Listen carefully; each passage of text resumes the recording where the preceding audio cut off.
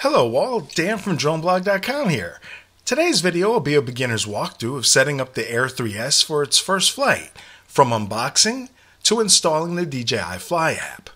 We'll provide a comprehensive DJI Fly walkthrough soon.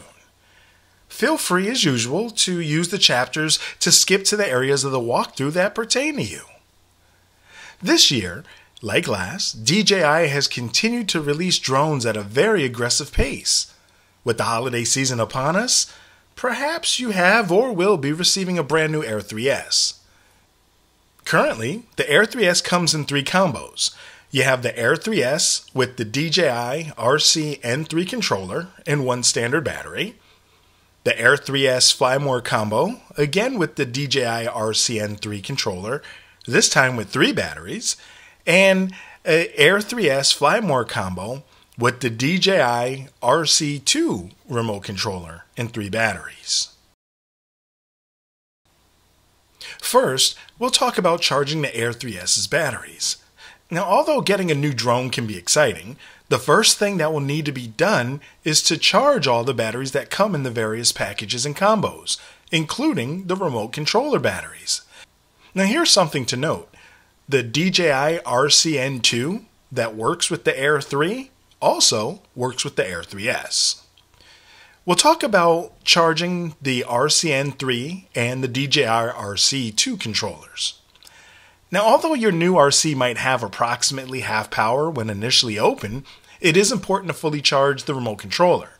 Now, as is the case with previous newer DJI drones, the Air 3 also included, the Air 3S does not include a power adapter.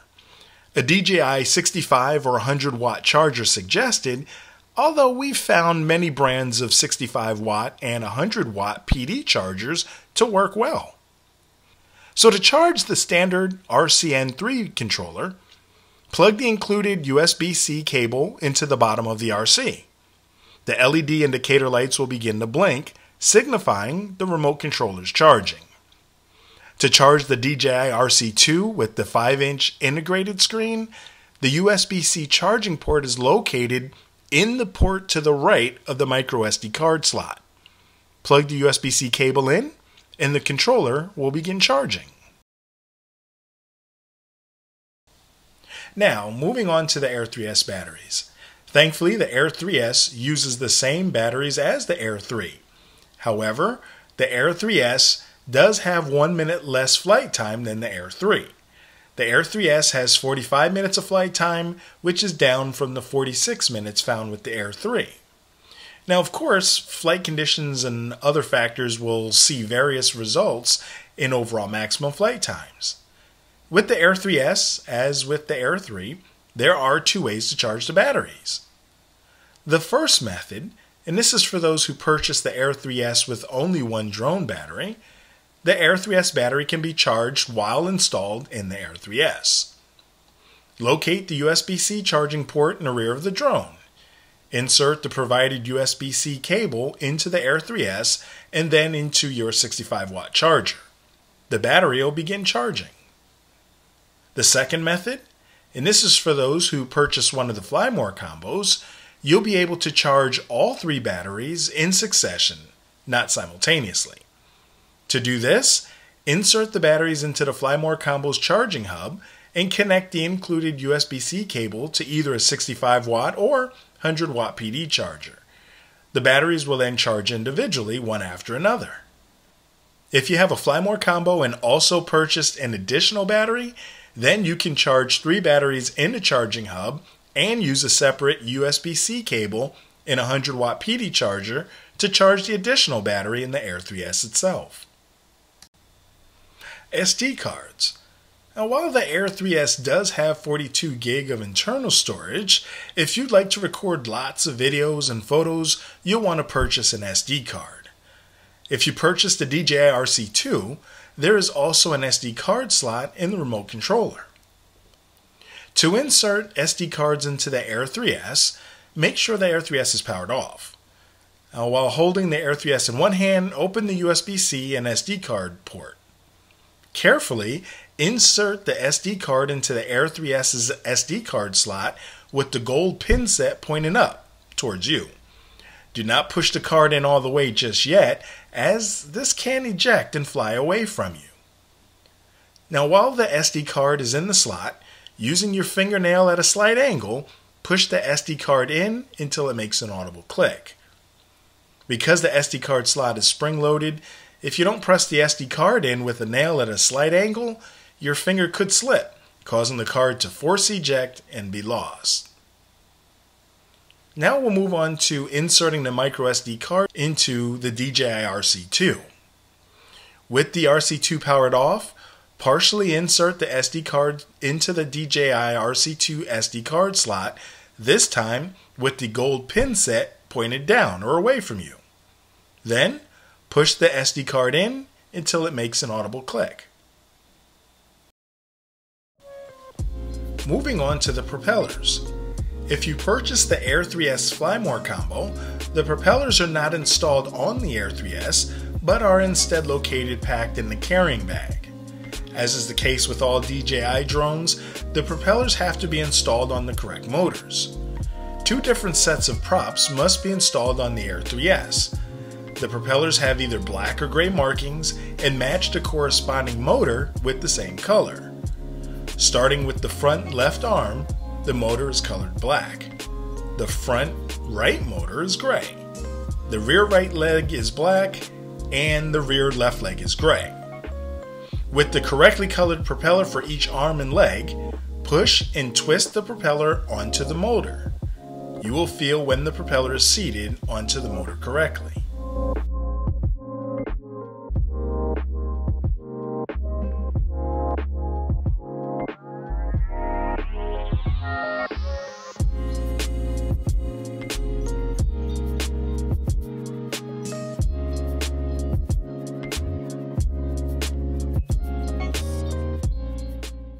We'll now briefly talk about the control sticks. Whether you purchase the RC2 or RCN3 combo, the control sticks are not pre-installed. You'll find the two control sticks on the back of either remote controller in the two control stick storage slots. To install the control sticks, remove the control sticks from the control stick storage slots on the back of the remote controller. Locate the holes on the front of the remote controller and mount the control sticks on the front of the RC.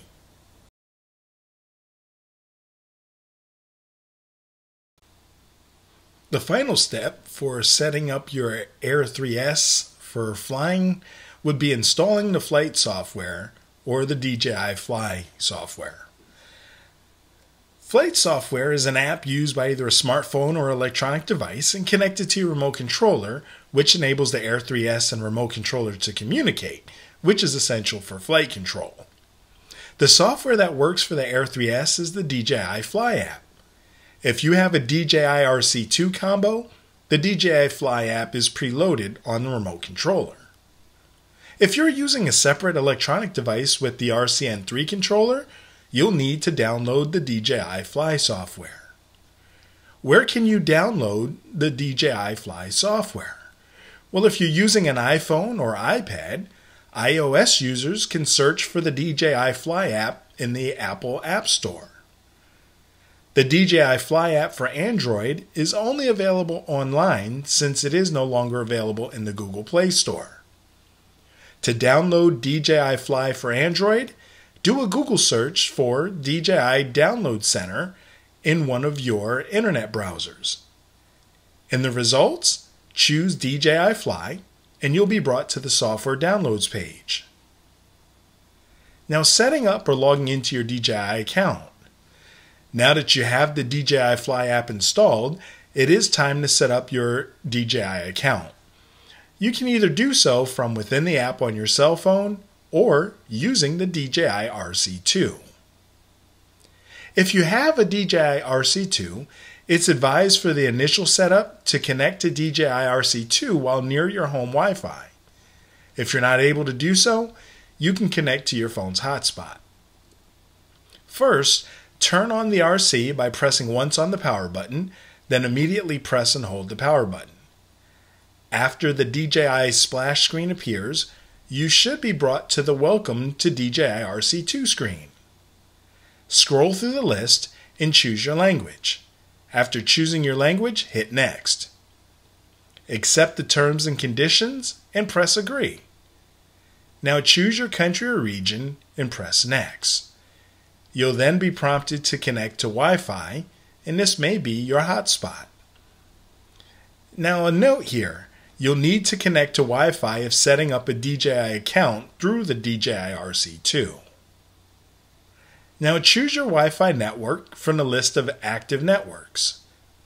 Enter your Wi-Fi or hotspot password. After entering the password, press the blue check mark, then press OK at the top right of the screen.